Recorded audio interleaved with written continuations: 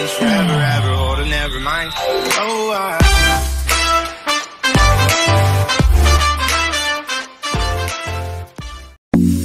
आज म तपाईहरुलाई टोटोलिंक रुटरको वाइफाई को पासवर्ड कसरी चेन्ज गर्ने भनेर देखाउन गइरहेको छु।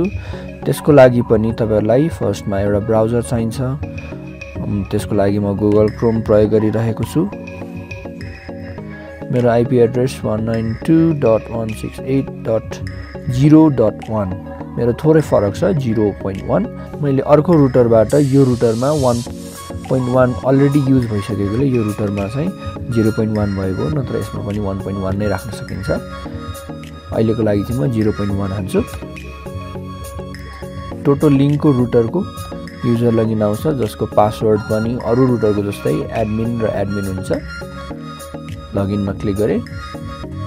अब यदि तपाईले फर्स्ट लगइन गर्दा यस्तै इन्टरफेस आउँछ भने तपाईले यहीबाट सिधै पासवर्ड चेन्ज गर्न सक्नुहुन्छ। जस्तै यहाँ मेरो पासवर्ड छ, अहिले यहाँ देख्न सक्नुहुन्छ। यो पासवर्डलाई हटाएर सिधै नयाँ पासवर्ड चेन्ज गर्न सक्नुहुन्छ।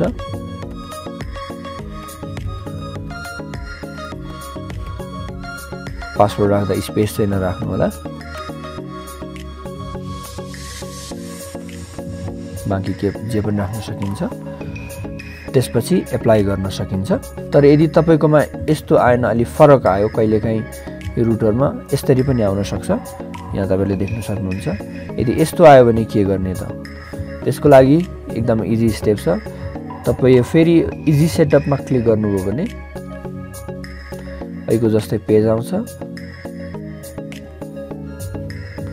र तपाईको अर्को एउटा अप्सन पनि हुन्छ यो यसरी यो लेफ्टमा भएको वायरलेसमा क्लिक गर्ने।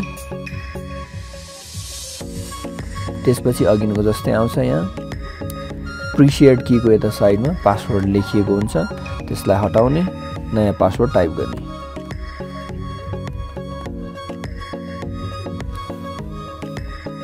न्यू पासवर्ड एप्लाई गर्ने अनि भइहाल्छ।